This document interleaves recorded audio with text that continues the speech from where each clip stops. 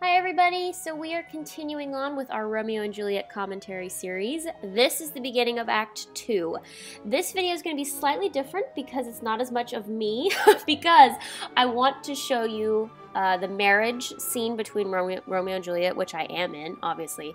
That opens Act 2, but I also want to show you the big fight scene between Mercutio, Tybalt, and Romeo, because it's absolutely amazing. This particular cast did it so well, I have to show it to you and take you through it. So, here we go, beginning of Act 2.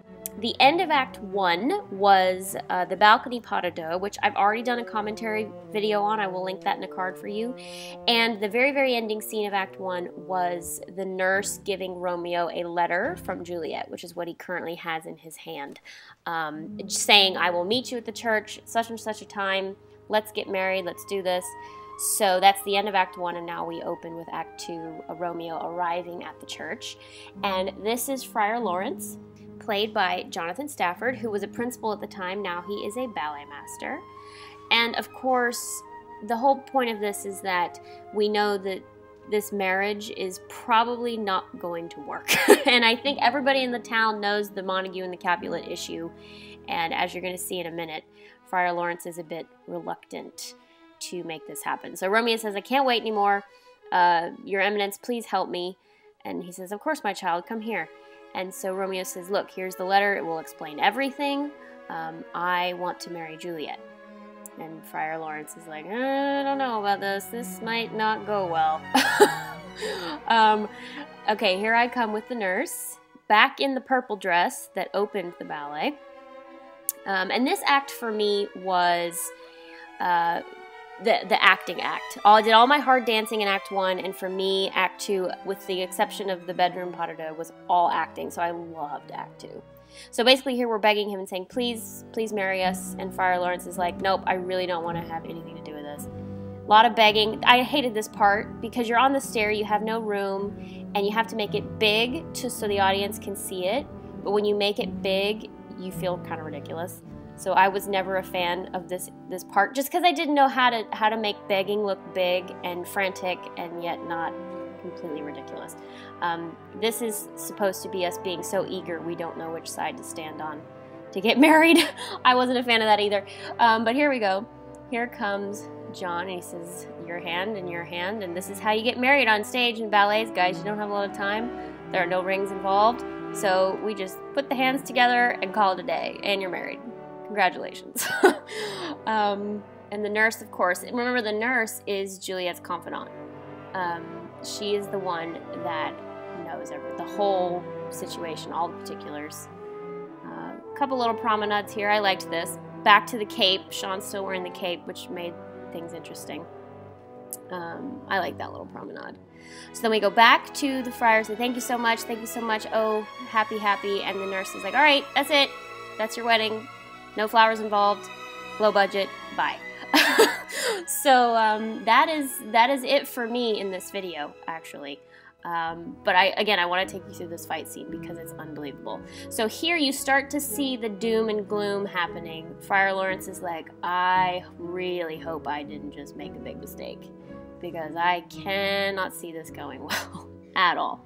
So now we're going to jump to the big fight scene. So a reminder of the cast: Amar Ramasar is Tybalt, Andrew Veyette is Mercutio, and Austin Laurent is Benvolio. So the Capulets in the red have been dancing a bit, and now the Montagues kind of come in and steal their thunder. And Tybalt's had it. Tybalt is officially, like, over it. He's so over it. He says, I'm so annoyed with you. And Mercutio, being the ham that he is, Andy in the purple, kind of takes a whole jokey approach to the whole thing. See, he's kind of like, you know, he's that sort of tease and bully and doesn't really take it seriously.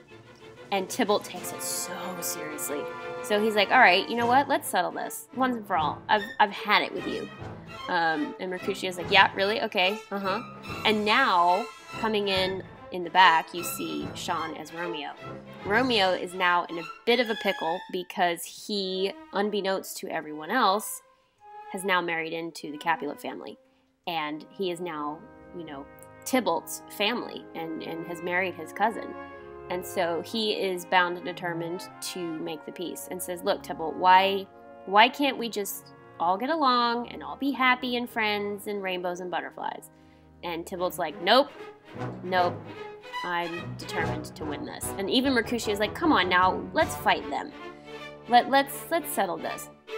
And, you know, Romeo's just not going to do it because he knows that it would be a big, big problem. So Tybalt says, yeah, I challenge you. And Mercutio's like, all right, great. And Romeo's just determined to not have that happen. These are real swords, guys. They're absolutely real swords, as you're going to see in a minute. And the guys went through months and months of sword training for this. So Tybalt's had it, challenges Mercutio, and Mercutio's like, all right, here we go. Big tour jeté, give me a sword. So they trained for probably 10 months before Peter even started choreographing this. These are real swords. They're going to do real sword fighting. It's not just tap, tap, tap, soutenu, tap, tap, tap, saute. I mean, it is legitimate. And every show beforehand, I think it's 30 minutes, they have a fight call, meaning they will run all of the fighting in Act 1, and then 5 minutes before curtain of Act 2, they will go through all the sword fighting for that act. So they always go through every single fight beforehand. So everybody's on the same page, everybody knows what they're doing. See, now Andy's got 2 swords, and Amar is going to get a second sword in a minute here, and so it's going to become a 4-sword fight, which is just ridiculous.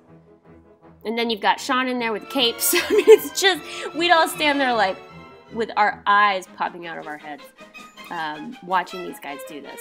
Because they're not trained sword fighters, they're ballet dancers, you know what I mean? And they learned all of this just for this ballet. They were like little kids at a candy shop though, you know, boys and toys. So, but it is very intense. You could get hurt, and it's crazy. So right here, you're gonna see Andrew, as Mercutio, gets stabbed. This is where Mercutio finally loses, and Tybalt succeeds. And so Mercutio, trying, again, being the ham that he is, tries to play it off. You know, big tough guy, I'm fine, I'm fine.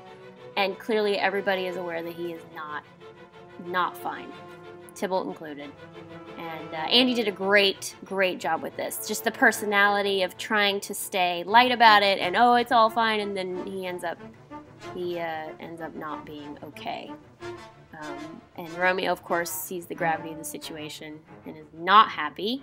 Romeo being very impulsive, remember, as you're going to see in a minute. Romeo is very impulsive and says, come on, you're going to be fine, you're going to be fine. And you know, everybody knows that up until this point, the Capulets and Montagues have fought, but nobody's actually died, I think. This is where it gets deathly serious. So Mercutio obviously knows he's not going to make it, and is going to get up in a minute. Yeah, here he says, you, Tybalt, and Romeo, finish it for me. I'm dead. Finish it. Avenge me. And so that's the end of Mercutio.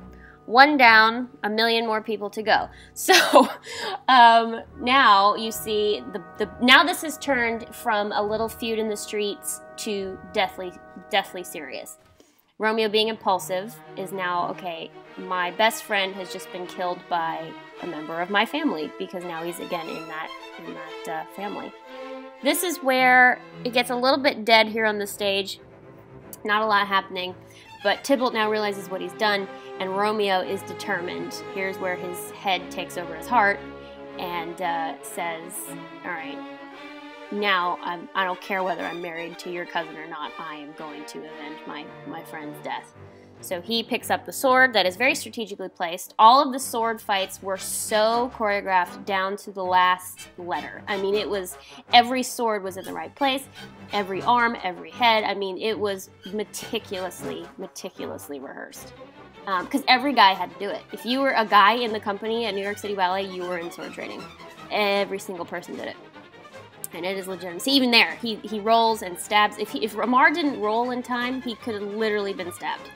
So it's so crazy. And then you take into consideration and you guys know this, when you're in a performance, you give so much more than when you're in rehearsal. So it's like you have to remember that, okay, I can't totally overdo this and do it differently than the way I rehearsed it. And that was the biggest fear, is that they'd be so into the character, so into the story, that they would go too far.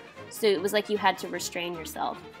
And see, now Benvolio's like, come on, Romeo, this is not good. And see, even if you see Austin in the dark blue, he threw off a sword. I mean, even every little thing was choreographed. Every placement of swords. And this is where, you're going to see in a minute, Tybalt loses.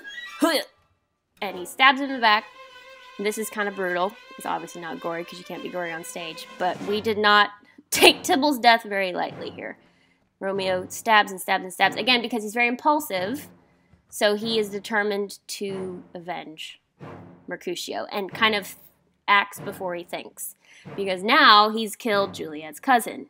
So now there's even a bigger problem. And there goes Tybalt. 2 down. More to go. So that is the fight scene. But I'm going to take you back now, just real quick, to show you something absolutely hilarious. While all of this is going on, I want you to direct your attention to the back corner on the left there, which is actually upstage right. See how the set starts in the middle of the stage? Keep your attention back there. The Montagues and the Green are strategically hiding that point. Because in a minute, you're going to see there's one right there. 2 black cloaked figures go across the stage. That's me and Jonathan Stafford in black cloaks, changing places. Hold on, we're going to watch it again. We're going to watch it again. Okay, so right there, you see 2 little figures crossing the back. That's me getting behind the set and Jonathan Stafford coming off the stage from the wedding scene. Anyway, I just found that hysterical. We had to do that every single show. It's like so low tech. Anyway, I just thought you guys enjoy that. But the distraction of the sword scene, of course, hides that from the audience. So if you missed the commentary on the second half of the ballroom scene, and which is the variation and the pas de deux, it's right there. You can click it to watch. Love you guys so much. Hope you're doing well, and I will see you next time.